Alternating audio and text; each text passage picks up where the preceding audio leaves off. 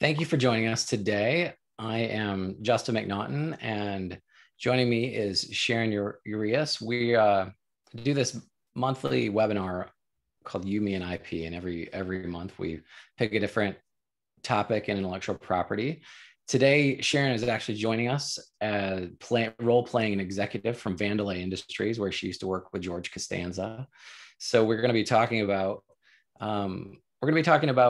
customs and border protection and how to use that to stop infringing goods. So as we've mentioned before in some of our prior webinars, I am primarily an intellectual property prosecutor, meaning that I help clients to secure and register intellectual property, and Sharon is a litigator and helps clients fight about intellectual property. So today, just to give you some context, Customs and Border Patrol in 2020 seized about $1.4 or $1.3 billion worth of infringing goods and stopped somewhere in the ballpark of 26,500 shipments of infringing goods into the United States. In the year before that, Customs and Border also facilitated the arrest of several hundred people and the conviction of I think 150 people just related to intellectual property crimes in the United States. So, and then for context, in 2019, about 2/3 of all seized goods originated from China. So it's an interesting, this is an interesting kind of part of intellectual property that doesn't get a lot of attention, but it's a very important one. It can be a valuable tool to people as you're building your brand, as you're importing your own products, and you're stopping cheap knockoffs from coming into the country. So, Yeah, Sharon, maybe if you talk. Yeah, I mean, it's another tool in the intellectual property owner's toolbox to protect their intellectual property interests, because we all know that if you allow infringement to occur, then it's going to weaken, and it could even cause you to lose your rights in your trademarks. So first, once you have to, in order to register with CBP, or Customs and Border Protection, you need to first have a registration with the United States Patent and Trademark Office. So once you have your trademark registration, you're going to want to march over to CBP and register your trademark with that office as well. And Justin will talk a little bit later into this webinar about how you go about getting the CBP registration. But essentially, once your trademark is registered with CBP, then CBP has the authority to detain, seize, forfeit, and even destroy counterfeit merchandise seeking entry into the United States, or if it's just merchandise seeking entry into the United States that bears an infringing trademark or copyright as well, although this webinar really focuses on trademark. And in fact, CBP will even enforce trademark rights on its own without any initiation from the trademark owner. So if your mark is registered with the USPTO, and it's registered with CBP, and there is a searchable electronic database that CBP uses, then CBP is authorized to take action at the border and stop the importation of these infringing goods.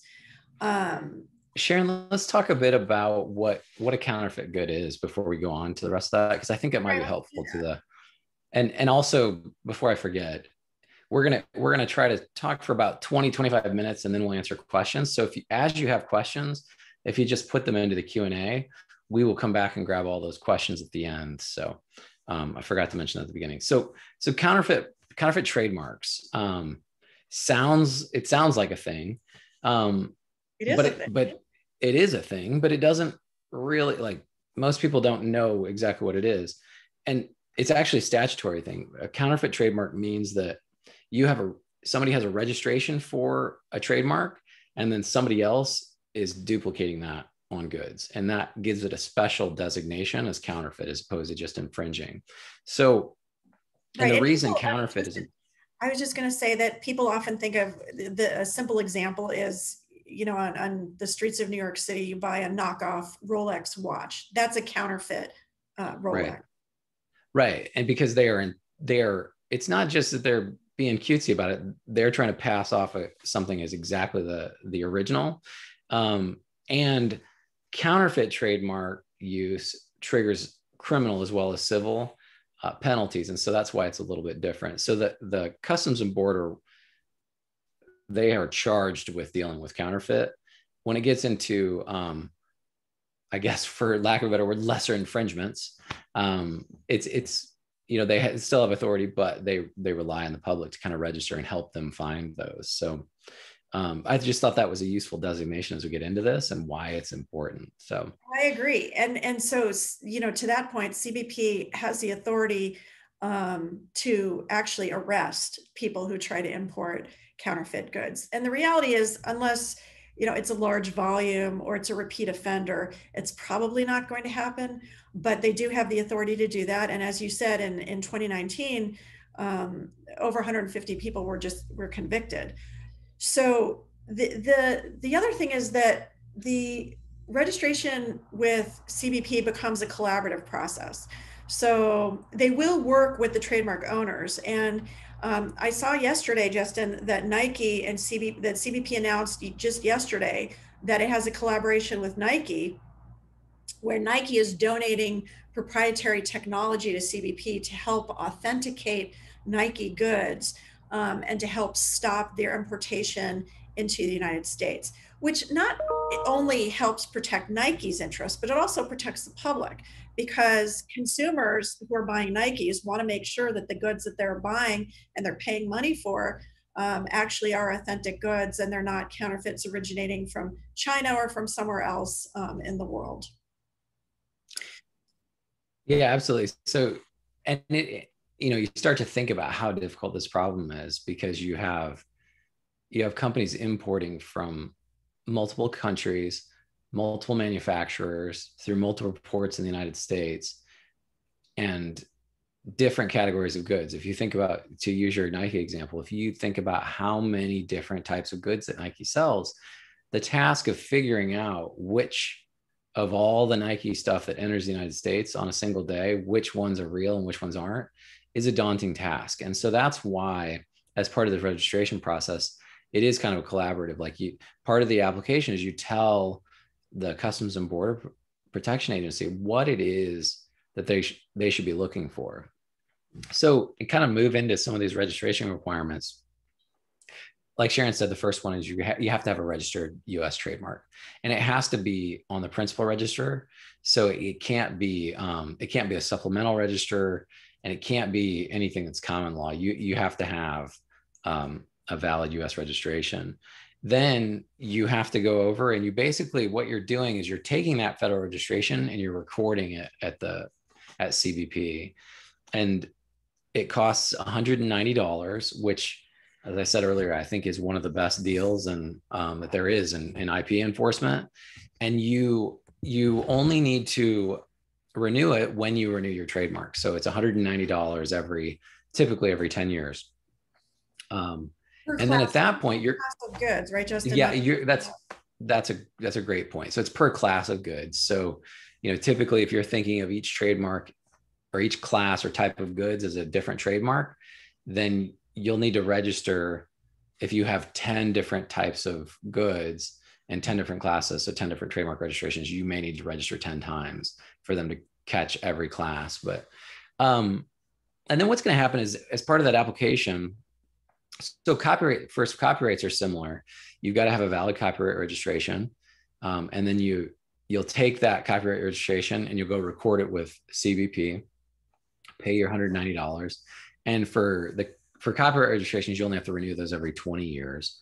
But one of the things you're going to do when you record it is you're going to tell Customs and Border Protection like where you typically are importing from and who your importers are, which helps them, because then as they are checking these manifests as things come in, they say, oh, this isn't on the list, this isn't one of those. And so then they'll reach out to you to say like, hey, we have this that's trying to pass the border, it doesn't look like one of your importers, it doesn't look like your country of origin they're usually using, is it valid?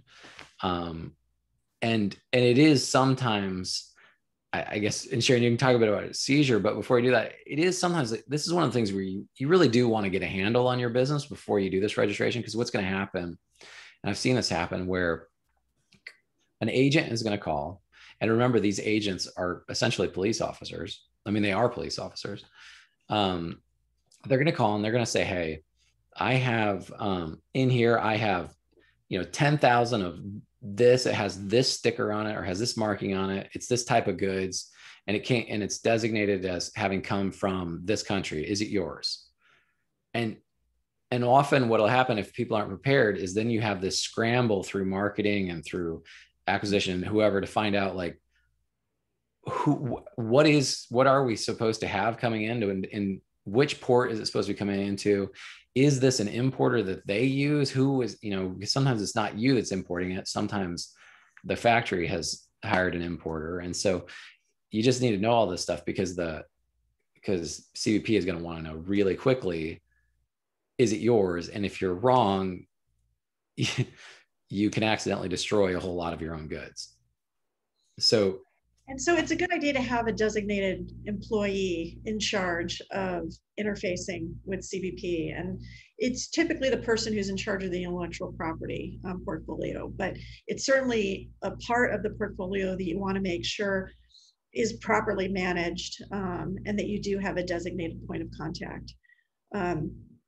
So what CBP will do is, these counterfeit goods come to the border, CBP seizes and detains them. And there are three types of goods that CBP will stop from coming in as infringing goods.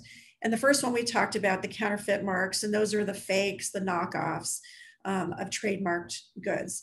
The second is more of I would call it close call. They're not counterfeit goods, but they are copying somebody else's trademark. So again, using the Nike example, somebody tries to bring in goods. They're not fake Nikes, but they have they're a mark that is very similar to Nike. That may not be a good example because Nike is so famous, but the point is they're a mark that closely resembles a recorded mark, so it's likely to cause consumer confusion. And that's where CBP does have authorization to make a substantive determination. They will actually look at the goods and determine whether or not they think they're infringing. And if they are, then they will stop them from coming in. If they are not, then they will allow them to go through. And then the third category is what are referred to as gray market goods, which it is such a large topic that we could dedicate an entire webinar just to that particular topic. But Justin, why don't you just give just a real brief overview of what gray market goods are and why that can be an issue with respect to this particular topic? Sure. So gray market goods are typically, they're unlike counterfeit. They're real. They're produced by an authorized manufacturer, but they're typically produced for sale only in Japan or only for sale in Europe, and then somebody else is importing them from an authorized market into the United States but they're not authorized for import. So it gets it can get really wild because, as you can imagine, usually the manufacturer, or not the manufacturer, usually the brand owner wants those products in different markets for good reasons, and they may be labeled differently, that kind of thing. So that one is one, again, you have a whole topic on this, but typically there are some instances where CBP will stop those goods, but a lot of the times you cannot stop those goods because they are actually authorized. They were actually created and sold by the brand owner. The only issue is whether they're in the same country where they were authorized. So in those cases, the brand owner usually has to get involved because Customs and Border is only going to stop those if it's a different owner in the foreign country than in the U.S. country. So it really is two different entities, or if there's some material difference where, for some regulatory reason, the product has some other feature that's not permitted in the US or something like that. So those get pretty fact specific, but yeah, so gray markets are a little bit weird, but primarily they're looking for these counterfeit and these infringing goods when they come through.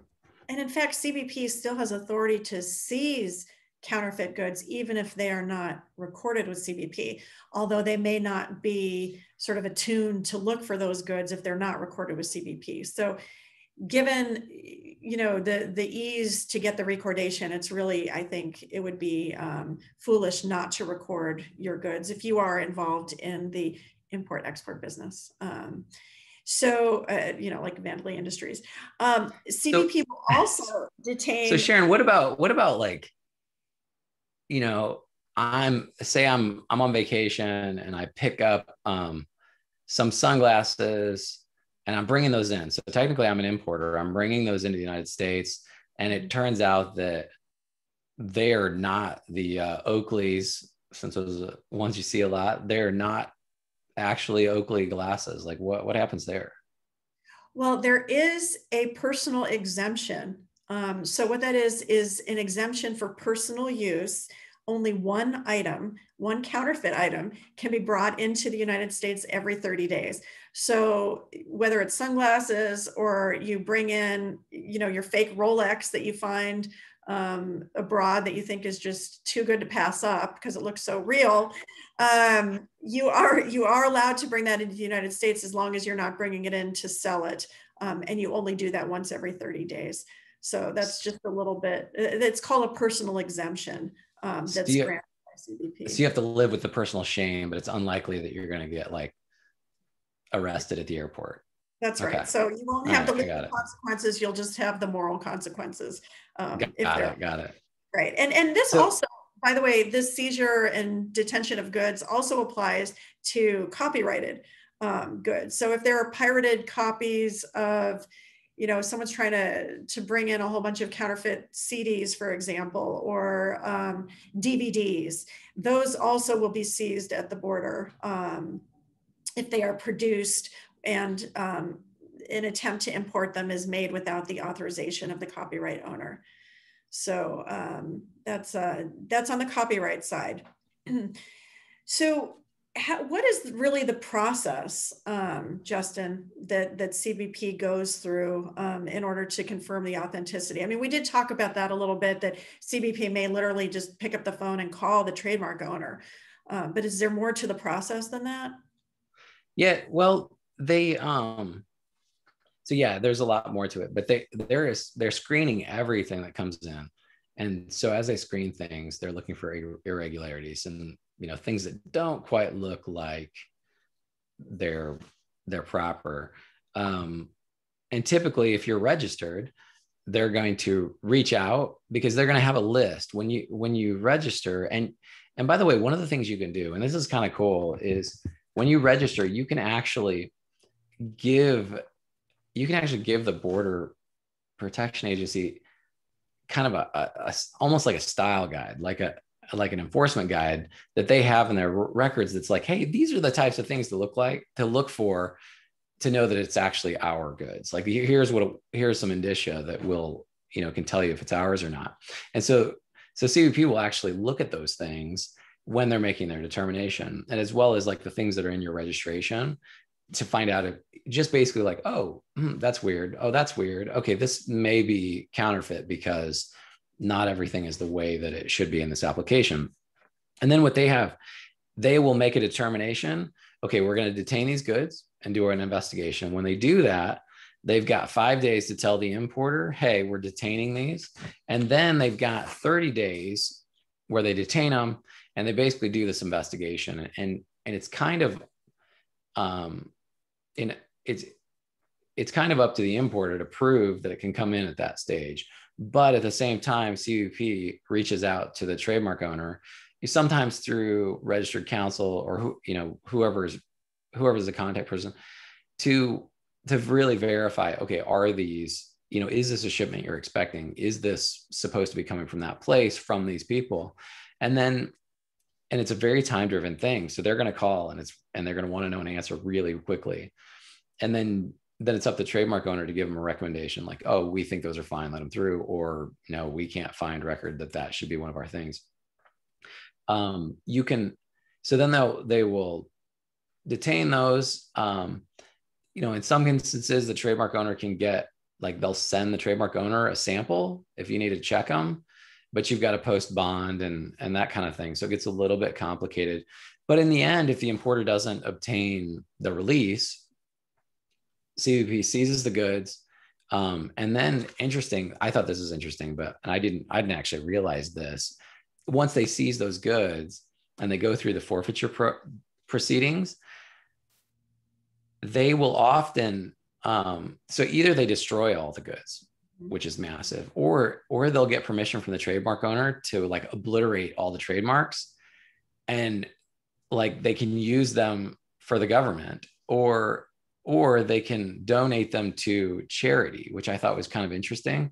That's kind of a nice thing to do, Yeah. So they seize a bunch of, counterfeit sneakers to donate them to a charity. That would be nice. Right. I was a little concerned if they're seizing a whole bunch of counterfeit electronics and then deploying them in the federal government, but that's probably not hopefully somebody's thinking that through. So anyway, but the whole point of the registration is to kind of foster some collaboration where CBP knows they can reach out to someone and ask questions about these and make better informed decisions before they accept or reject goods. So we've got a few minutes left, and then we can do some questions and answers. And again, if people have questions and answers, please put them into the Q&A. Yeah. But let's talk about some of the remedies. Yeah, because trademark owners, especially if this happens a lot, if they're repeat offenders, they're going to want some satisfaction out of this. They want to know what is available to me in order to stop this from continuing, or for me to get some kind of compensation for it. And so under the Tariff Act, one of the remedies that a trademark owner or an intellectual property owner can do is go to the ITC, which stands for International Trade Commission, and they can initiate a proceeding there. And they can't get monetary damages from the ITC proceedings, but what they can get are orders either excluding altogether or limiting the importation of infringing goods into the United States. So the reason that might be appealing to a trademark owner is that that can be a faster process than going to court, because yes, it's you always have the option of going to, say, a federal court and filing a lawsuit. You can get an order, an injunction, stopping the importation of the goods. You can also get damages, but the proceeding, what's called a Section 337 proceeding, is a much more expeditious way to get the exclusion order. The ITC can also initiate an order, an action in court to get permanent relief. There are penalties also that are available if somebody violates an ITC order, although those penalties will be paid to the government. They're not going to be paid to you if they import the infringing goods in violation of an order preventing them from doing so. So there's also forfeiture, which is available. And so there are all these remedies that are available that are even outside the court process, which I think are a good alternative that people are not always knowledgeable about. And for context, though, you'd mentioned that, so if you go to a traditional court, you can get damages and all these sorts of remedies. If you do the trade commission route, you can't get those. But honestly, a lot of times you're using that route because it's faster, and your chances of actually recovering money in many of those cases are not great, because these are pirates. I mean, they're intentionally pirates. It's a very good point. And also, a lot of these importers are actually not even based in the United States. So it's more difficult to track them down. Even if you get a judgment, are you going to be able to not only collect, are you going to be able to find them? So getting the order from the ITC is a much more efficient way to achieve your ultimate objective, which is to stop the, counterfeit goods from coming into the United States. So yeah, so let's see, I think we've hit all the topics. So let's just kind of like do a quick summary. And then if there are questions, realize this is a lot more dense of a topic than we usually take on in these webinars, but we wanted to just talk about it, especially, in the context of all of the imports and things that, that we hear about every day. Right. And Justin, people talk a lot about the border, especially nowadays. We're not going to get political here. Don't worry about that. But people talk a lot about border protection when they're talking about people crossing the border. Here, we're just talking about the goods crossing the border. And this happens, I mean, there are hundreds of ports of entry into the United States. People think about the traditional ones and, Long Beach, they think about Mexico and Canada. And obviously those are the main ports of entry, but this is something that can happen at really any point of entry into the United States. And certainly, if you're going to be importing from the Port of Long Beach, this is something that has become a very sort of routine part of the process at CBP. And I think it is something that people really need to understand and know about if they are involved in the international sale or purchase of goods. Yeah. So I guess just kind of summarize, if you're importing goods, from overseas, or if you're afraid that other people are importing knockoff goods that compete with yours, because a lot of times it may be a U.S. manufacturer and foreign imports are coming in. Your first stop is to get a federal trademark registration. And then once you've got that, you take that federal trademark registration and you go over and record it with Customs and Border Protection. You pay your money, you fill out the application and give them some information. And then at that point, you also start policing, because you're also able to report things. If you see things in the marketplace that are infringing, you can report those to Customs and Border, and that will help them identify infringing goods. So then you're getting this relationship with CBP that will allow them to identify and stop those infringing goods before they get into the United States. So let's see here. I think this is. Oh, go ahead, Sharon.